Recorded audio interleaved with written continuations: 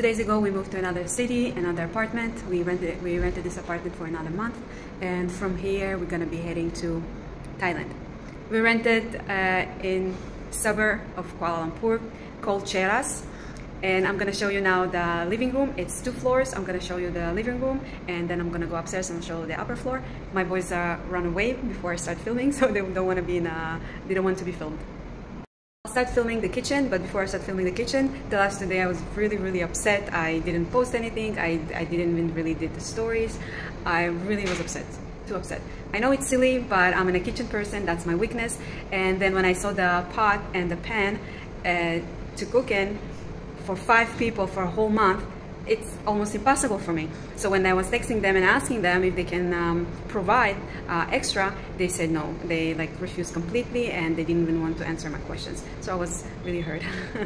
But then my husband told me, don't worry about it. I'll go and buy for you. I'll buy for you a bowl for salad. I'll buy for you a bowl. I'll buy for you a pot, a big pot for cooking, and let's move on.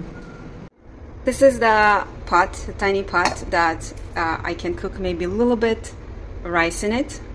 And that's it. And this is the pan. The pan is okay, it's okay, but I cannot make any soup. I cannot do any fried vegetables here, really nothing, just maybe a little bit rice, and that's it. So this is the kitchen.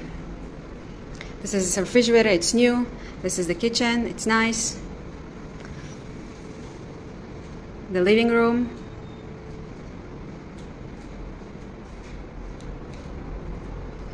This is the view. It's beautiful.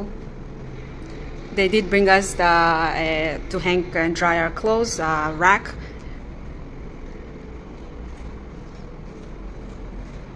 And here's the bathroom and the washing machine. So now I'll take you upstairs to the 2nd floor. Now my boy's downstairs because I'm going upstairs, right?